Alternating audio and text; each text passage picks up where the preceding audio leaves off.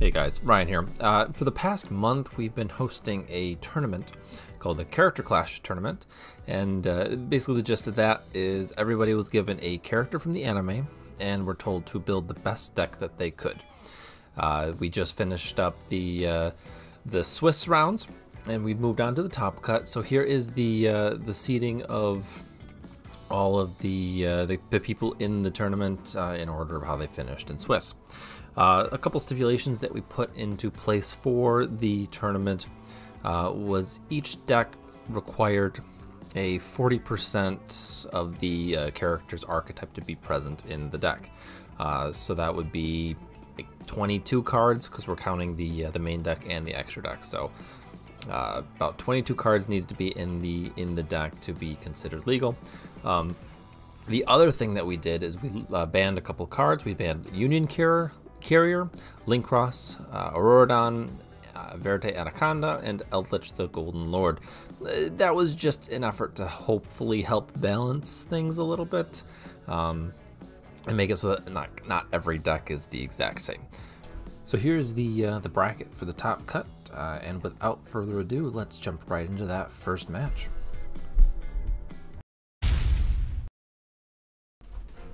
The first game is between Speedroids and DDD, so the Speedroid player is going first. Not the best opening. Unfortunately, opening up with the Takatamborg means that you can't search it out with your Terror Top. And interestingly enough, he actually hits the Terror Top off of the Gum Gum. That rarely happens. Too bad he can't take advantage of it. Ending on the Clear Wing is not bad. Our DDD player digs for all of the things, but his contract is stopped by that Twister. It does put a damper on him. Apparently that Olion token was incredibly worth the negate. I mean, sure, you do you, Liam. Gilgamesh comes out and puts 2 scales right there for the Pendulum Summon. I mean, I would give anything for a Magician Link that does that. That would be busted. Clearwing does put in some work with negating that, though. However, Kelly Yuga does his thing and negates all face-up cards on the opponent's side of the... Actually, just all face-up cards. Banishing the Crystal Wing to search out the Takatamborg, which is hit by Called by the Grave. That's a bummer. Still gets that second normal summon, though. Search out the Snowbell, and is able to go into an Adamantipator. Not really hitting anything. What? A Speedroid deck that doesn't run any rocks? I'm shocked. Here is the biggest brain play of the entire tournament. Kali Yuga activates his effect to destroy the scales. I got nothing. Why would you do that? I mean, sure, maybe you didn't know what it... How did you get in the top cut, Liam? Tell me, please. Anyway, our Speedroid player ends up going into Needle Fiber and searching out a Red Eye. One-Eyed Dice. Goes into Fast Dragon. Both monsters are summoned from the extra deck, so they are both able to be negated and zeroed out by Fast Dragon, and our DDD player scoops it up. On to game number 2. DDD player is going first with a bunch of draw power. Hits Slime on the Reasoning. Apparently the Speedroid player said, you know what, we're just going to call 1. Hope we get the Slime. Double DD Crow on the Slime and Lania? That's rough. Unfortunately, drawing into that second Snowbell, not the greatest. Into the Void is dead at the moment, but the DD player has a full graveyard and is able to just recover pretty much everything he needs. Gilgamesh sets the scales, Pendulum Summon, and that's pretty much game right there.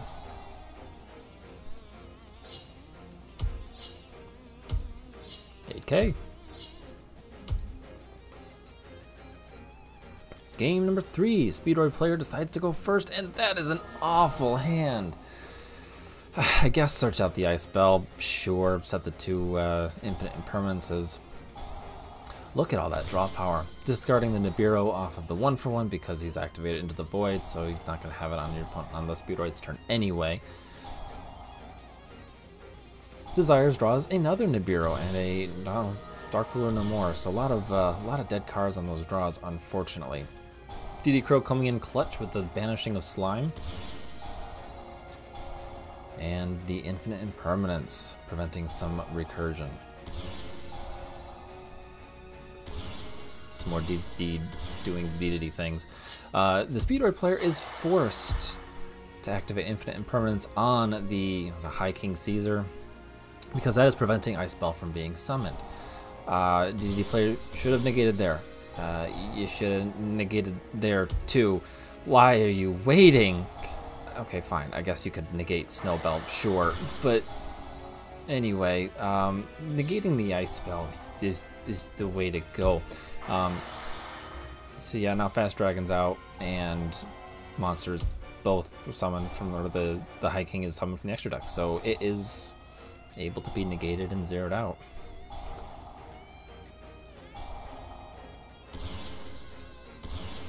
And that's not going to do anything. Yeah. So Fast Dragon's able to just crash over Gilgamesh, doing some nice damage. Gilgamesh does float, but that set Dynamiscus is going to make short work of the contract. And at this point, it's pretty much over, and he just takes it out himself. The second match of the Wildcard round is Go Onizuki versus Jaden Yuki. Heroes versus Gouki. Looks like Heroes won the toss, so they're gonna go first and do hero stuff. Lots of summons, some vision heroes for the material. Eion sending the Shadow Mist to search out, I believe it was Celestia.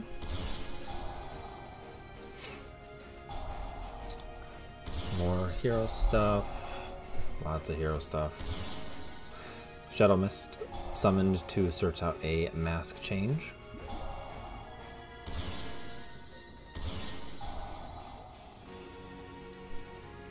And then summon the Dark Law on the opponent's turn.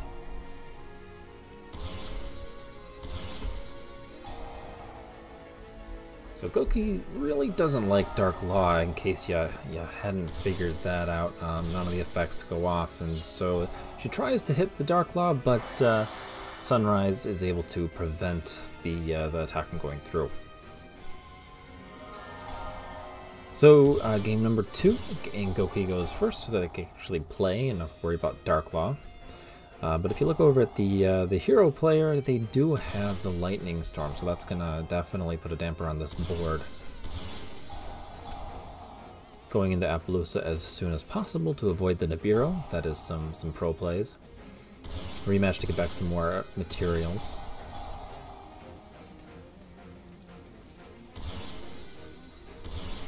Lots of summoning.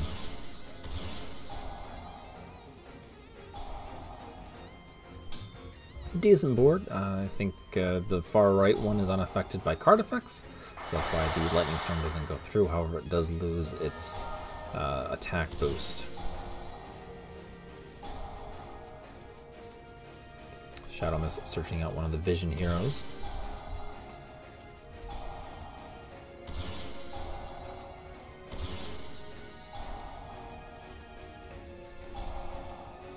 And then just go into Trinity and punch it.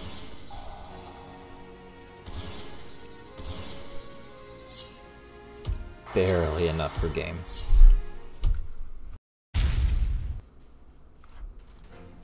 The third match of the wildcard round is Mokuba Kaiba versus Playmaker. Playmaker decides to go first and is doing lots of cyber stuff. Honestly though, Cynet Codec is nuts. Every time you summon a Code Talker, you can search out a cyber of a different, same attribute? I think of the same attribute. It's absolutely crazy how much advantage is gained just from that one card.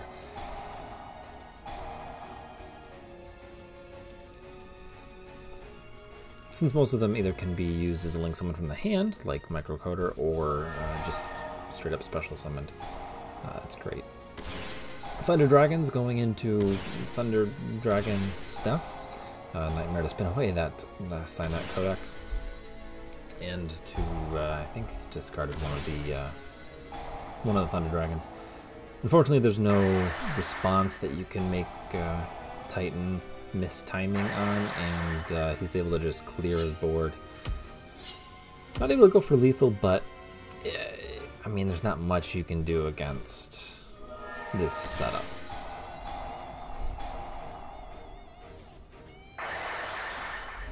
Might have been a little premature on the Titan pop.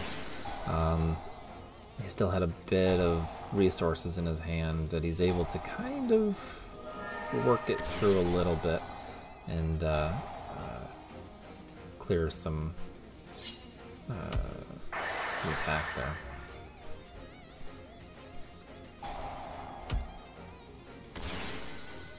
With the duo and the instant fusion, that's pretty much an easy game at this point.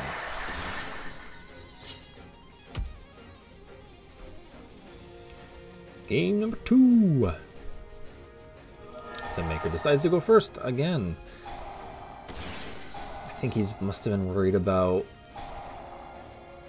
I don't know what he's worried about. I feel like he has a better chance of breaking a board with access code talker than he does building one.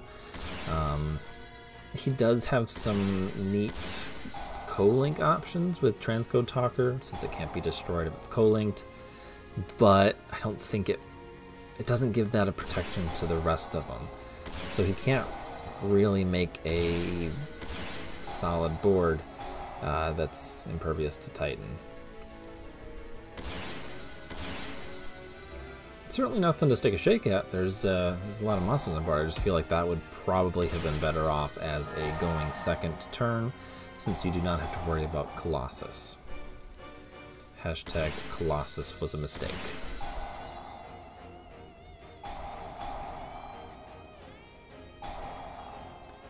Our Thunder Dragon player is learning very slowly that Transcode Talker is protected. Eventually, though, he'll be able to target the correct card with the effect, and then be able to clear it a little bit more. Unfortunately, he's unable to attack for game, but he's able to burn.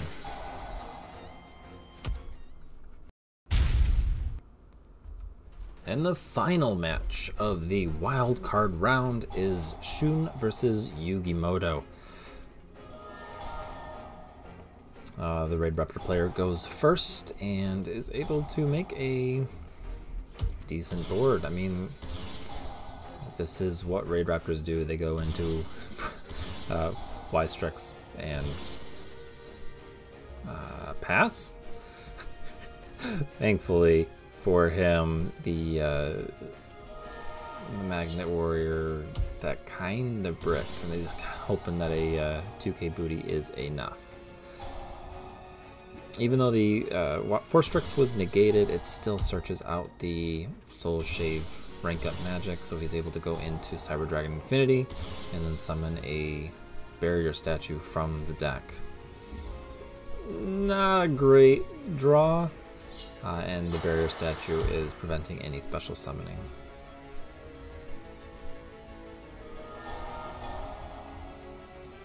And Cyber Dragon prevents even a battle phase to attack into the barrier statue. So this is pretty much game right here. I don't think there's anything that, yeah, this is game. Game number 2. Magnet Warriors are going first, and just normal summon pass. Apparently he's not got a very good hand opening up all the deltas. Maybe not what you wanted to look for. Even if he had been able to go off at all, there was that threat of the Nibiru getting dropped. Raidraptors did open up a little bit better, being able to search out that continuous spell. getting out Force Strikes and Wise Strikes, searching out that Soul Shave again. This is fairly standard Simorg combos. That's what I use in the Harpy deck, and at this point, again, really not much you can do once he summons the barrier statue.